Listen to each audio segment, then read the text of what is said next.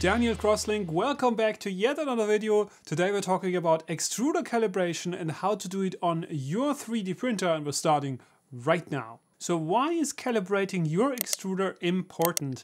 Well, if an extruder isn't calibrated correctly, this can cause all kinds of printing quality issues. For example, if your extruder is over extruding by a lot, it can cause blobbing and stringing issues in your prints. In the very extreme, it can also cause nozzle clogs, which we definitely want to prevent. Under extrusion, on the other hand, has negative effects on the stability of your prints. It can cause bad layer adhesion, so prints can literally fall apart if you take them off the build plate, or later if they are functional parts, they can just crack much more easier if you had an under extruding extruder. And another problem, especially in over extrusion, is if you need a part to be dimensionally accurate, the over extrusion can cause the part to become bigger, especially on the outside, because the blobbing causes also the parts to extend on the outer layer a little bit more. So if that is a part that needs to precisely fit in somewhere,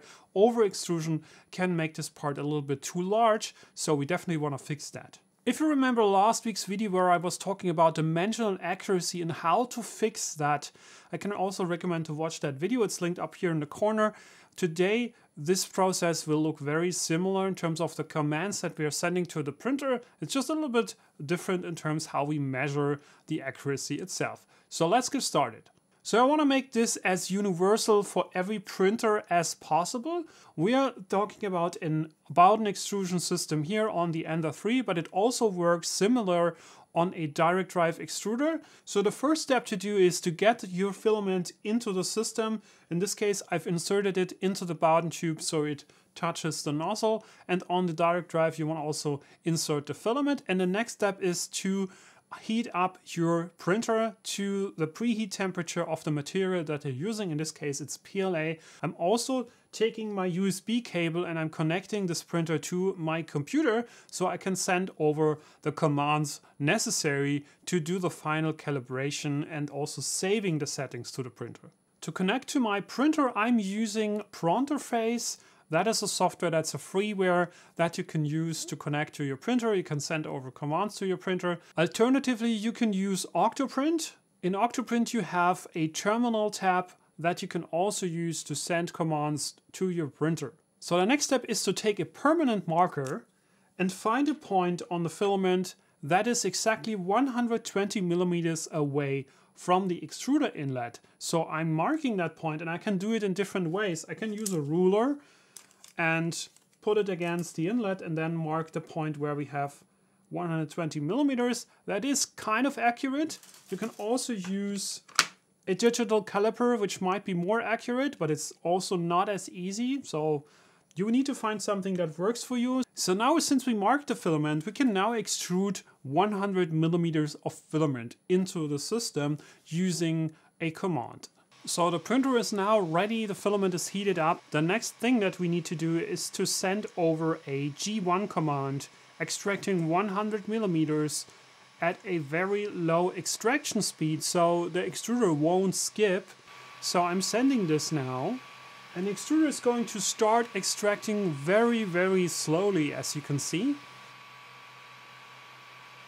You can see here is our little mark where we originally marked it 120 millimeters away from the inlet. And as a next step, I want to take the pen and mark the filament again right at the start of the inlet, so it's really marked clearly.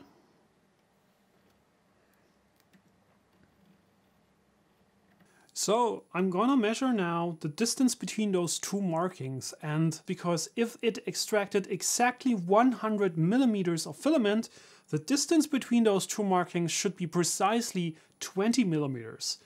But here in the close-up you see it is actually 22 millimeters left. So the calculation works like this. We have the extracted amount that we want to calculate, and we take the 120 millimeters of original distance and subtract the distance between the markings that we had after the extraction happened. And that means in our example we had 120 millimeters minus the 22 millimeters that we measured, means we extracted 98 millimeters. So this is an under extrusion example, but an over extrusion example would look like this. You would have the original 120 millimeters at distance of, for example, 15 millimeters, and then we would have extracted actually 105 millimeters of filament, so we would be over extruding. What comes into play is the so-called eSteps, extruder steps. We need to know how many eSteps the extruder motor needs to make to actually extract 100 millimeters of filament. So the next step is to take the measured value and put it into my calculation spreadsheet. This is the spreadsheet. You've already seen it in my last video where we calculated the stepper values for the X, Y, and Z axis. And today we're doing this for the extruder. So what I'm doing now, I'm entering here the measured dimension. So in our case, I measured that I actually extruded 98 millimeters of filament, whereas I wanted to extrude 100, but we're still missing the stepper value, the eStep value from the printer. So to get the eStep value for the extruder, I'm sending the printer the M503 command from Prontoface, and I'm looking at the result of the M92 line, which is saying the extruder value is 93.0. That means 93.0 steps need to be done currently to extract 100 millimeter of filament, but we now know that it's not actually doing 100 millimeters. And now the result of the calculation sheet is that to do 100 millimeter of filament, you need to do 94.9 eSteps. So we could round that value to 95, but we can also just enter the value that has been calculated because the rounding will happen in the firmware anyways. So let's take the 94.90 result value and put it back into the printer. So how do we do that? We send the printer a M92 E94.9, and just to double check, I'm sending an M503 command that gives me the new value. So it shows M92 and we have the new value of 94.9 set. Now the last thing to do is to send the printer an M500 command to store those new values into the EEPROM. So the Excel spreadsheet would make a second round of calibration easier because it already transferred the new value from the first round here into the second section, and all you had to do in the second round is to do the second measurement, put it into this field here, and it would give you a correction value if it would be any different from the previous one. But I'm pretty confident that with the first round, it's already pretty accurate. You can download the spreadsheet from my website. The link is in the description of this video, so go ahead and download it and use it. And I hope to see you next time on the channel for another video. See you. Bye bye.